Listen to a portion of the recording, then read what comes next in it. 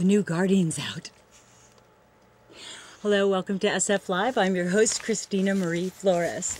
Well, as executive editor of the SF Bay Guardian, our guest tonight holds one of the most important jobs in the voice of progressive opinion in San Francisco.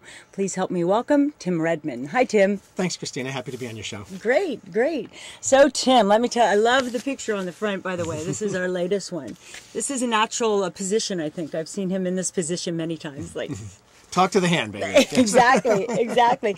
So let's learn a little bit about you. Where are you from originally? I grew up in North Tarrytown, New York, a suburb about 20 miles north of New York City. Mm-hmm. Mostly a suburb. It's in Westchester County, which at that time and still now is a very wealthy suburb of New York City with a lot of commuters. But North Tarrytown was different. This was a town where about half the people lived in families where, mommy stayed at home with the kids and daddy got up in the morning and took the train to New York and worked in an office building in New York and came home at night. And about half the people came from families where either the mom or the dad worked in the assembly line at the General Motors plant in town, because General Motors had the largest East Coast and one of the largest North American assembly plants in North Tarrytown. So it was a city or a town for Westchester County that actually had some diversity. We actually had African-American kids at the high school, and we had Latino kids, and there were immigrants from all over the world, really, because of the unionized jobs in the assembly plant. And they were all living in the same quality houses? Well, to a remarkable extent. I mean, there were some poorer sections of town and some richer sections of town, but the remarkable thing was the neighborhood I grew up in, which was your basic post-war housing development, middle-class housing development. We had, doctors and we had lawyers, and my father worked in New York, and the guy next to me was the producer of Hee Haw, a television show. I love that show. John Ellsworth lived next door to me. Back.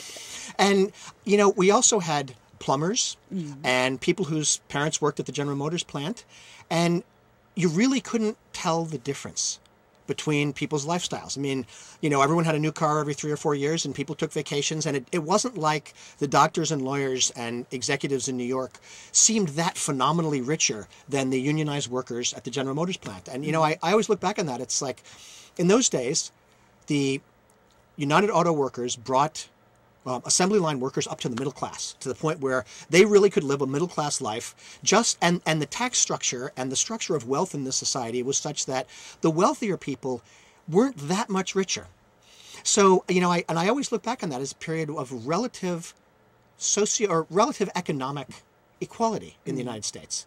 And there's a lot of factors in that. And as I say, I think two of the main ones were the power of the union movement and the tax laws and the way that wealth was structured in the society. And, of course, in those days, we had nowhere near the gender equality, nowhere near the racial equality. In those days, for a high school kid to be openly gay was a terrifying prospect. And we have come so far on those fronts, particularly in a city like San Francisco. I look around now and as you well know, young queer kids are out and accepted and a part of society, and we have a black president, and we have come so far in gender equality. Not all the way, but we've come a long ways. And at the same time, I look back in the town I grew up in and I realize we've gone completely backwards on socioeconomic equality. This is now one of the most socially stratified countries in the industrialized world. The gap between the rich and the poor, as we have come so far in these other social movements that we worked so hard for in the 60s, the difference between the rich and the poor has gone dramatically the other way.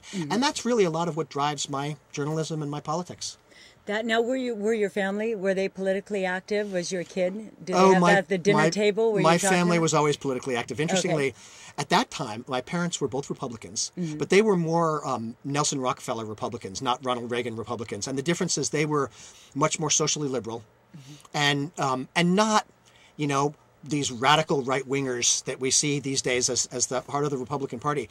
But, as the Republican Party moved away from them, they moved away from the Republican Party. And neither of them voted for Ronald Reagan.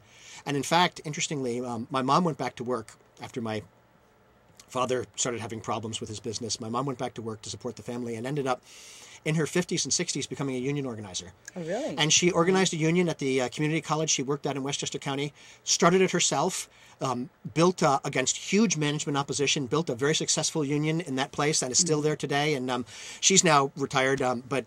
So yeah, my family was always active in politics. And we talked about politics at the dinner table. And, the thing my parents always taught me is don't be quiet.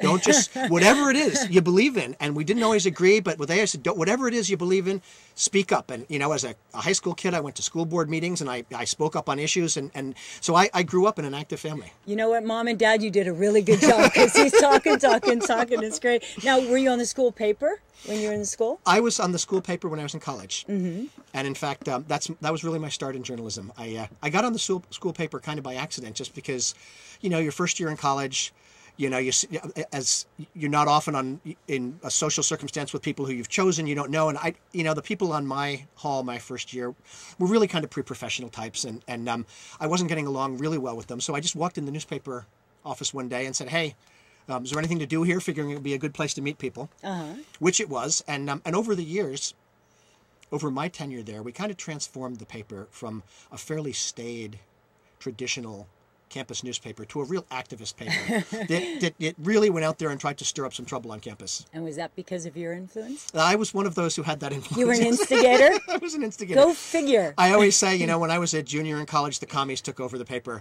But really, it was less any political ideology than the idea that a newspaper should be an activist force in its community.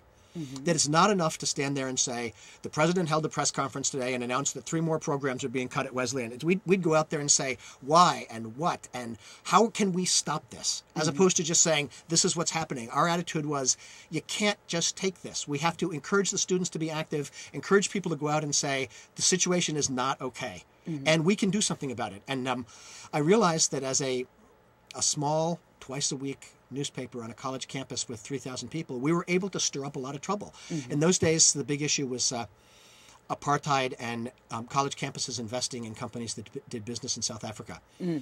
So we managed to get a copy of the university's investment portfolio, and we did a big front page story, and pretty soon a whole bunch of people took over the president's office, and CBS News was there, and it was a big deal. And I thought, we've instigated this, and we should have.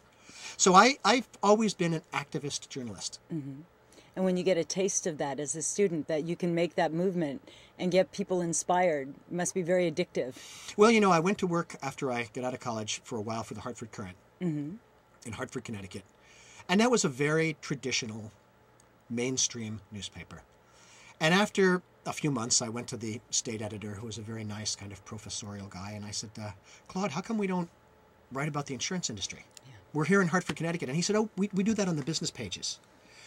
And I said, Claude, I saw yesterday 2 more middle-aged white guys got promoted to executive vice president of Aetna. That's not what I mean. What I mean is, why don't we talk about where the rates go?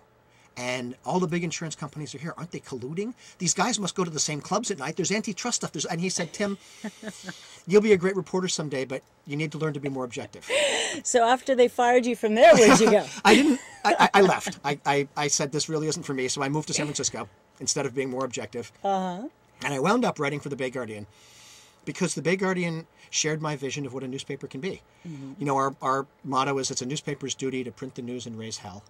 And that's what we try to do. We take stands on issues. I would argue that no newspaper is objective. No journalism is objective. It's all about what you decide to cover and what you don't cover. Right. It's not just about the way you slant articles, but what articles never make it into the paper. Mm-hmm. And we try to cover the city from a different perspective. Mm-hmm. We take a stand on issues. We say some things are okay and some things are not okay. This is despite the recession, this is one of the richest cities in America, one of the richest cities in the world. There are, at last count, I think 11 billionaires living in San Francisco. Wow. And we have 8,000 homeless people on the streets. That's not okay. No.